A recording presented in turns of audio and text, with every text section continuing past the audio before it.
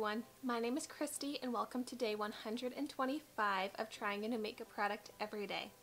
Today I'm going to be trying out this LA Colors Ultimate Liquid Eyeliner. So I have this in the shade Black and this is their Precision Eyeliner. I love LA Colors, so I haven't tried any of their liquid eyeliners yet, but very excited to try this out. I got this at the Dollar Tree, so it only cost $1. And LA Colors is a cruelty-free brand. So I don't wear liquid eyeliner all that often, but the other day on my channel I tried out the e.l.f. liquid eyeliner and I loved that. I thought that the look came out so nice and it was really easy to apply, so I'm like, ooh, maybe I'm gonna start getting into liquid eyeliner. So I've decided I could give this LA Colors liquid eyeliner a try, and both of them were only $1.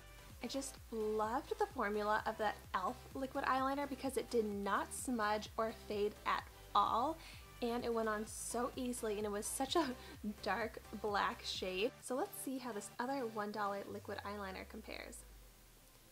Oh, okay, so this is a different applicator.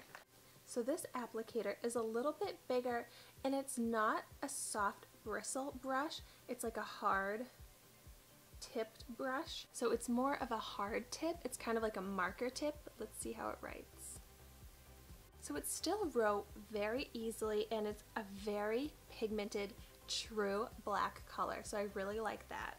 I'm hoping this type of applicator will be just as easy to work with in order to achieve that cat-eyed winged eyeliner look.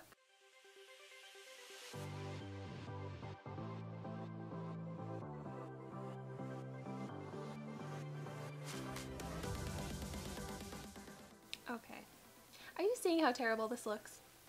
Like, it's products like this that make me think that I'm bad at liquid eyeliner and bad at doing winged eyeliner, which could be true, but with that e.l.f. liquid eyeliner I was able to create a very smooth line, a nice pointy wing.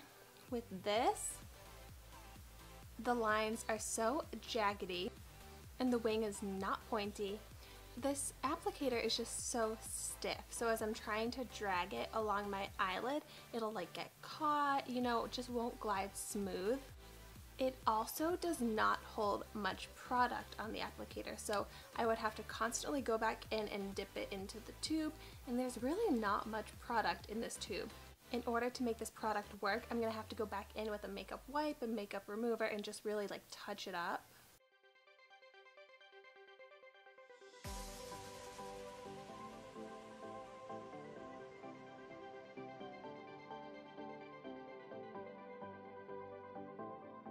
Okay, so now I have a dramatic winged eyeliner look, but it was not easy to achieve. And this looks okay, but not like perfect by any means. Like, this took so much longer to do because I had to keep going back in and fixing parts of it, and then I had to go back in and like with makeup remover and try and get it more sharp and precise. So it's definitely not as easy to use as this e.l.f. liquid eyeliner that I tried from the Dollar Tree.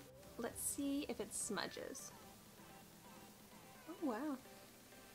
Yeah, no smudging at all, and it's keeping its color, it's not wearing away. So this eyeliner has a shiny finish to it. I'll go ahead and do my other eye and come back with my final thoughts. Okay, so the eyeliner is applied to both of my eyes now, and I can't say that I love this product. It's so hard to work with, and it takes so long to achieve a somewhat decent looking liquid eye because the applicator is just so not precise. It claims to be precise, but it's really hard to work with. If you've ever tried this out, let me know in the comments down below what you think of it, because I'm wondering if it's just me and my eyeliner skills, or if I can put some of the blame onto this product.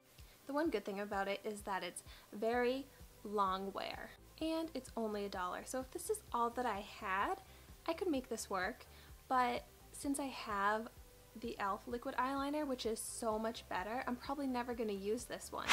Thank you so much for watching my video today. Be sure to like, comment, and subscribe to my channel so you can see the makeup that I try every day, and I will see you tomorrow in my next video.